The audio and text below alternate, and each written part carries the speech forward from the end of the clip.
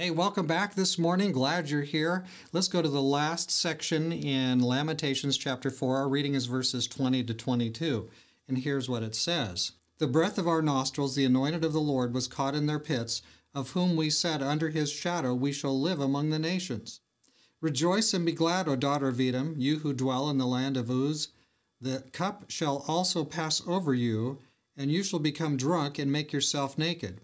The punishment of your iniquity is accomplished, O daughter of Zion. He will no longer send you into captivity. He will punish your iniquity, O daughter of Edom. He will uncover your sins. So what we have here is the eventual punishment of Judah's enemies, and that is now in sight. You see, from their perspective, God has sent the Babylon army. They have wreaked havoc. Israel is under chastening. The kingdom of Judah is under chastening. They have then slain so many and taken so many others into captivity. Now they're in that period of chastening. And what comes after that?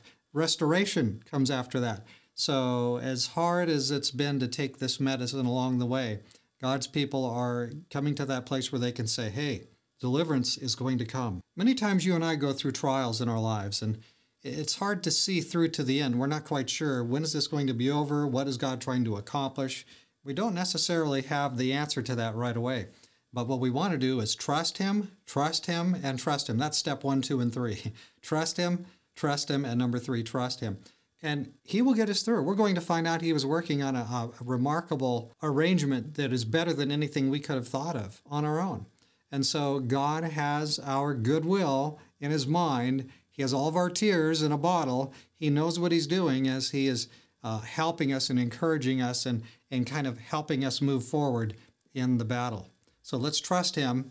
Even though things sound discouraging, the Lord, it says here in 22, the punishment of your iniquity is accomplished, O daughter of Zion. That means that the chastening is going to come to an end. God is achieving His goals, and He's now going to move toward the restoration mode.